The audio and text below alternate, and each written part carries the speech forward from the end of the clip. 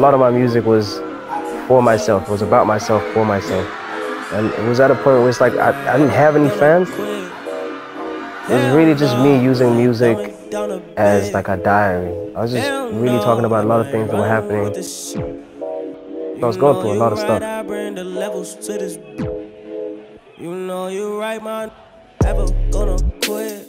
Hell no. Hell no. The first time I heard Nastyc's music, like, you know, I'm thinking he's just a rapper at first. And he was just like, yeah, this is some of the stuff I'm working on. And like, he has such a diverse catalog. And he kind of reminds me of Kendrick in that way, where he's kind of, you know, he's got this kind of like reserved kind of thing, but as soon as he gets on that mic, it's a whole different animal. Nah, it's litter. It was flashy lights, now it's triggers. And every time these flashes flicker, I'm like, To work with somebody like that, that's even outside of the States, just to come to South Africa and to find somebody like him is just, it's unreal.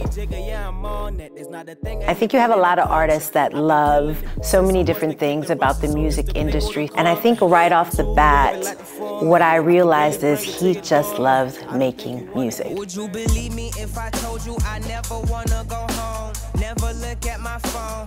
Would you look at me wrong? Damn, I'm in my zone. I'm in my zone. Beginning of this one, and then comp that section on top of this one. Did you get on my Yeah. Oh, I'm ready. I'm hyped now. I'm hyped. I'm hyped. I'm hyped. Y'all gonna see me on the mic? I'm working on my album titled ILoveItHere. We're doing a writing camp here in Cape Town just because I chose Cape Town because it's like it's quiet, landscape is amazing, it's inspiring. And at the same time, just to get all the guys that I'm working with, all the artists and the producers out of their busy lives and just pull them into this quiet world where we can just get creative, man, and just enjoy making music, you know? We've got producers who have come from Sweden, from the UK, from the States, LA, Atlanta, South African producers as well. What's up? How you doing? Nice to meet you. Cheers. Thank you for coming. Thank you for coming. I'm dead.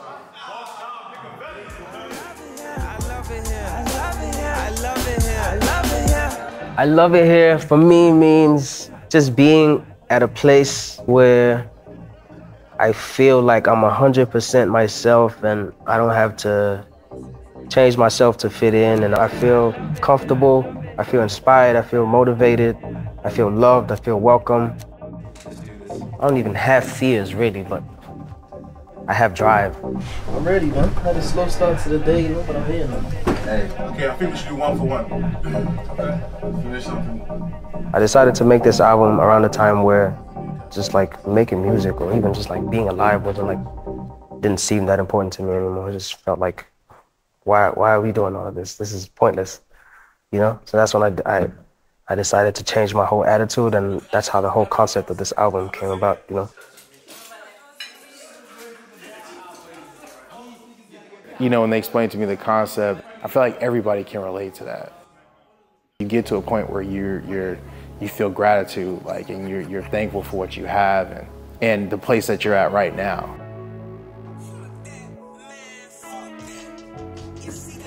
Yeah, I say to live is to love, and to love is to live, and I'm giving them that vibe so they loving the kid. Then I jump for the kid, run for the kid. If they want to be on this side, tell them love is the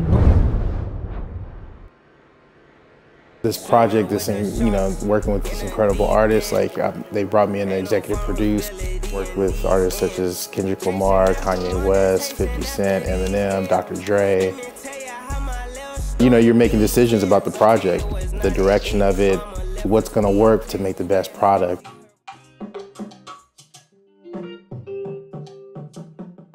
We got a lot of room, and you'll get like an Afro beat here, R&B, hip-hop, downstairs they're recording, you know? I'm just trying to find my space in every session, but it's not that difficult as well, because it's like a family affair.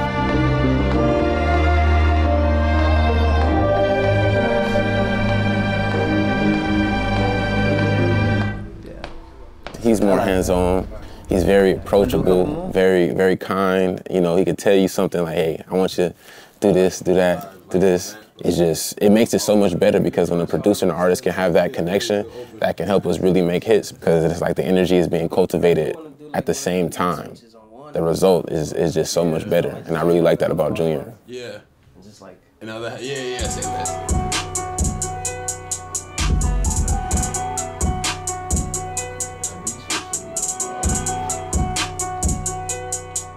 I've just met everyone for the first time and it's been amazing because everyone's really active, everyone's doing their thing.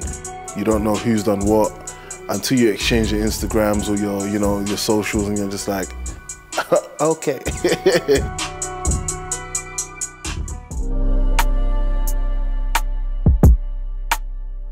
I got to work with like people who've made some of my favorite songs. Like I lost my mind when I like went through some of their catalogs, like Tiggy, Khalil.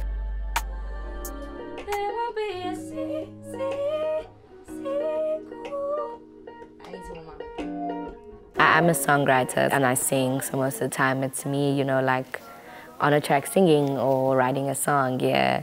And I think it's really nice to work with people who are willing to like be interactive about the process and just gel. Take it again. Take? Yeah. Take timed in so that they're the same. Both of them at the same timing. Oh yeah, this one like this. You know where to find.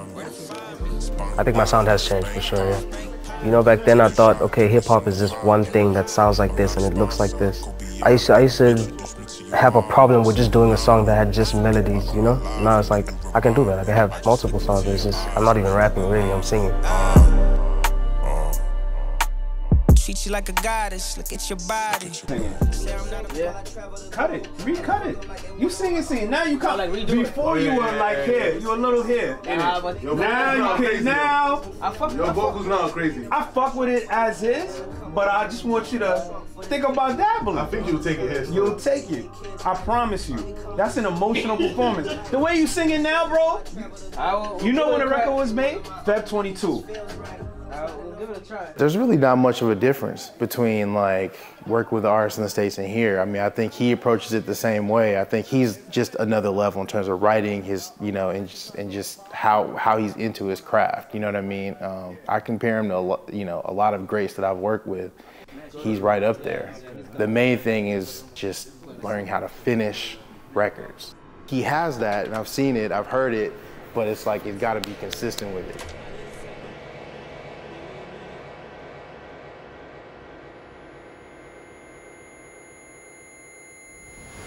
I do have writer's block, a lot.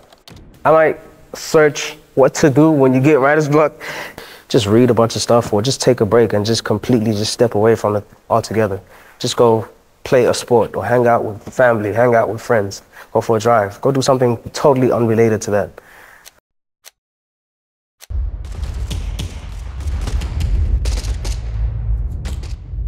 He always takes his quiet moments to reflect as he's processing and doing his thing from an artistic perspective. And I think that's what he injects into a lot of his records. Music and just like real life experiences, they go hand in hand, man.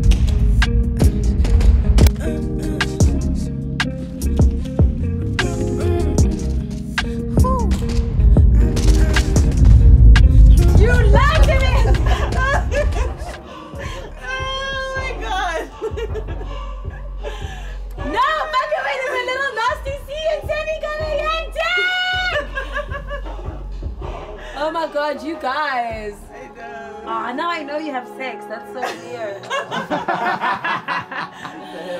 Oh no.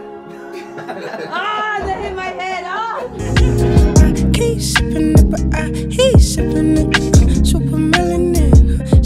My biggest motivation now is my son, Oliver.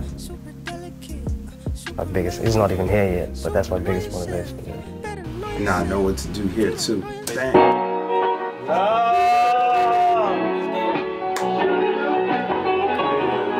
Dear Oliver, it's like a note that I'm writing to him, The first verse I'm speaking to him now in the present tense was like, he's not here yet, and I'm just telling him about the things that I do on a daily just to connect with him and stuff like that, like sleeping with my hand on his mother's belly and stuff like that. A month away till you breathe the air that I breathe. It's 5 a.m. in this booth and I will not leave until till I finish this letter and rap. I don't think you should be wedded to sequence right now. Don't get too caught up. You still creating. Facts. You still creating. So Yeah, just having the intro and the outro really helps me know what's missing. Going on. Yeah. So what happens is the rest of the song. So you just leave it just like that? For now, just like that. Yeah, just like that. No, 100%. So that was, yeah. That's the story. And that's the story. And then you leave it, and then you just come with like a special, like, on the deluxe. That's when you put the full thing on. You see what I'm saying? For once, I agree with those. It's very hard to know when your album is done. As the artist, it's very hard to know because you're constantly trying to make it better. For you, it's like there's always room for improvement. Even though some songs might be perfect to like other people who listen to it, people who didn't make it, you know? So it's like, it's tricky as the artist. I mean, I like those, I feel like I heard like violin or some strings or whatever. Like maybe just do a string section on that. Yeah.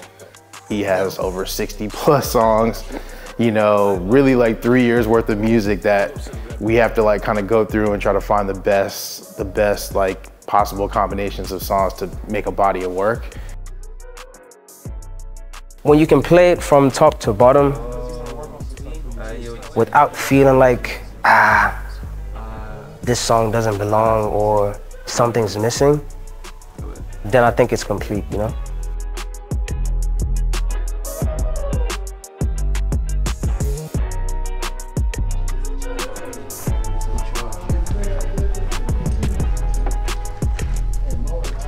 How did this one end up being potential? I don't remember us doing that. What's that one? Black card.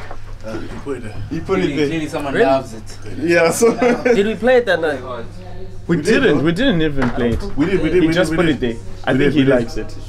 No, we did. Yeah? Nah, not in the session. Nah, we did. Not in the session. When we sat down? No, we didn't play it. The biggest challenge that artists have, creatives in general have, is you want to give people like something that is true, and most of the time that's you being vulnerable. And that comes with a lot of challenges. Are people going to like this? Are people going to vibe with this? And then you have obviously the suits that will be like, oh, this would work, we would want to push you. So it's a tricky space because there has to be like a balance. You should be here right now. I won't speak for him and say it's hard to go in the studio to write, whatever, because he's very profound and very prolific. To me, it looks and appears quite easy what he does.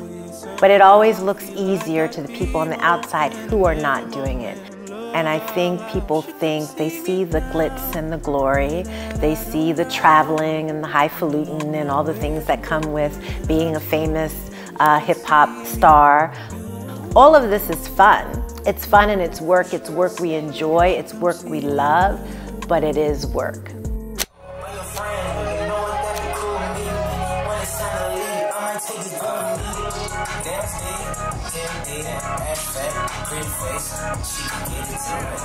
When we first worked with him in London, he just came into the room, we played him lots of ideas. He's just super creative, and as soon as we started playing some music, and just you can see his mind working, you know, and seeing his process, it's super inspiring, you know. And when I flew in, I came in like in the early evening, he was already in the studio, and he was the last man standing that night, so I just, thought that was very like admirable.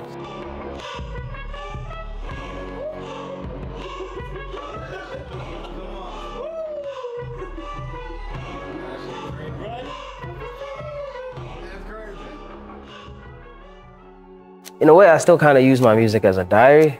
It's just that I understand now that millions of people listen to it.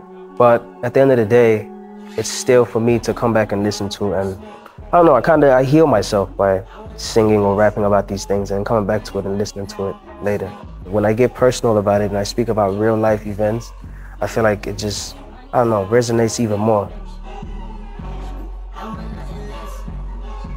Just to get to work with an artist who doesn't have limits and doesn't box themselves and doesn't make the music anything beyond the music. The music isn't about trending, it's not about numbers, it's not about all this other stuff, you know? The only thing we should focus on is making sure the music is good.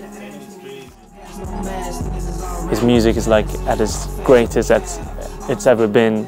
Feels like he's just getting started, you know? I think this is gonna change South African hip hop. His sound is also very different, I think. And it also still has nastyc from Hell Nah when we first heard him, right? Which I think is very exciting, which is what people have been hungry for.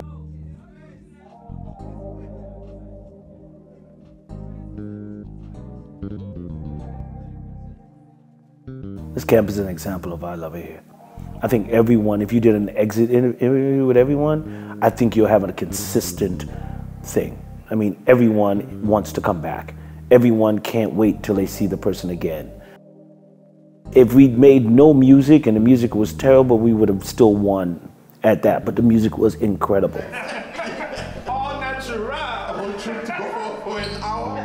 I really like this album. I felt really good making it. This is like the most colorful, brightest album I've ever made. I want my fans to listen to this album and feel, I just want them to feel good, man, about themselves, about life, about a lot of that stuff. So I hope that it gives them that same feeling or pulls them out of a dark place like how it did me.